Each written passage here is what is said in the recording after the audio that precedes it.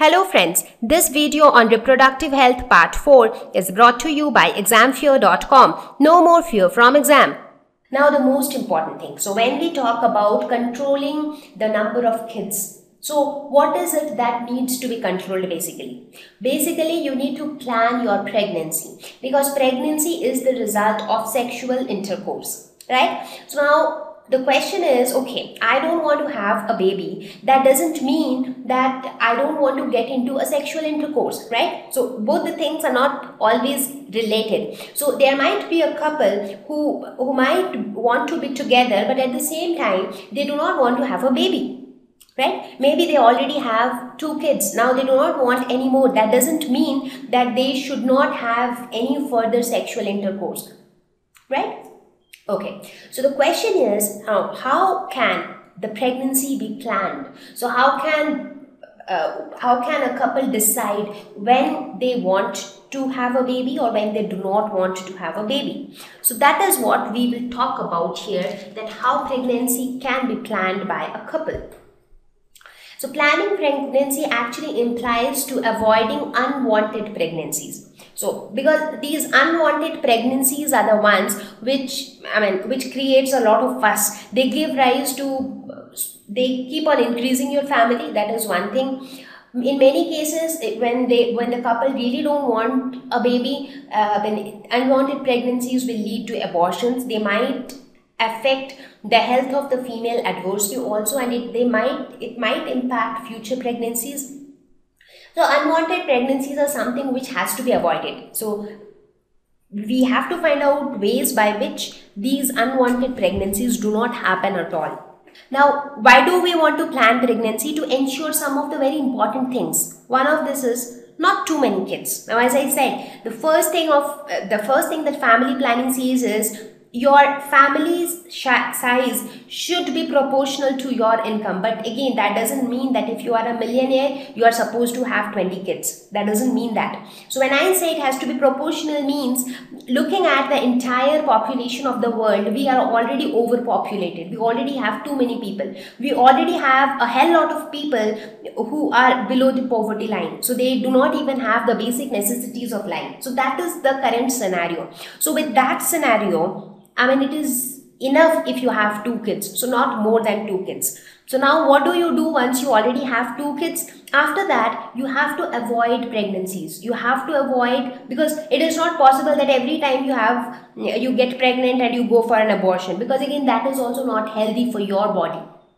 So you will have to avoid being pregnant, right? So how do we do that? We will look at some of the methods.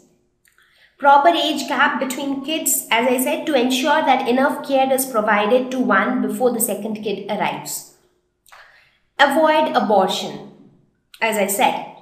Now, unnecessary abortion at a very young age can cause health complications for the female later, because sometimes it happens that when people are very young, maybe in their teenage, they don't understand the pros and cons of certain things, and that is why we talk about reproductive health, and that is why it is there in your syllabus when you are in your adolescence, so that you know things. So sometimes it happens that people don't know stuffs and they get into some sort of sexual intercourse and then they get pregnant, but then they are not prepared for it. So it becomes an unwanted pregnancy for them, and then they go for abortion. So this abortion at a very young, abortion is something which is never recommended. It is recommended in certain serious cases. Like sometimes it also happens that a female is carrying a baby, and carrying the baby itself is going to be fatal for the baby or for the female. So in that case, abortion is recommended. But otherwise, just because of your casual unprotected sexual intercourse, if you get pregnant and you are getting it aborted, and that too at a very young age, that can sometimes lead to health complications. It can also be fatal sometimes. So conceiving post-abortion also becomes difficult sometimes. So because of so many reasons, there have been quite a few techniques to avoid unwanted pregnancies or to plan for a baby only when you want it. So there are quite a few methods. So it is just that you should be aware of when you want things to be done. So that is where we talk about birth control.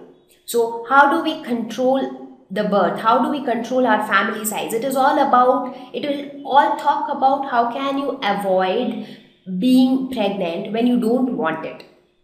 So the population growth can be very well controlled by motivating smaller families. So we have to motivate everybody to have smaller families. Now in our country, we do have slogans which say that we two and our two. So that means we both and our two kids, that's all. Now these days many of the people even prefer having one kid because they are happy with one. They want to give one kid the best life. So having smaller families is the mantra behind controlling the population growth. So smaller families can be possible using various contraceptive techniques. So just now I was telling, now this smaller family is possible only when pregnancy can be avoided, when you don't want it, of course. So now that is also known as contraception or birth control. So we will talk about several contraceptive techniques which are available these days, and we will look at their advantages and disadvantages also. So the contraceptive methods, these are the methods which prevent pregnancy. So you can actually avoid being pregnant. So even though you undergo sexual intercourse but you don't want to get pregnant, so these methods will help you to do that. So they are also known as birth control methods. Now, there are many different types of contraceptive methods. So some of them are natural methods, barrier methods, intrauterine devices, oral pills or injections, surgical methods. So these are the various types of contraceptive methods. Now we will discuss about each of these methods one by one. We will see what are they, how do they work, and what are the advantages and disadvantages associated with each of these methods. Thank you.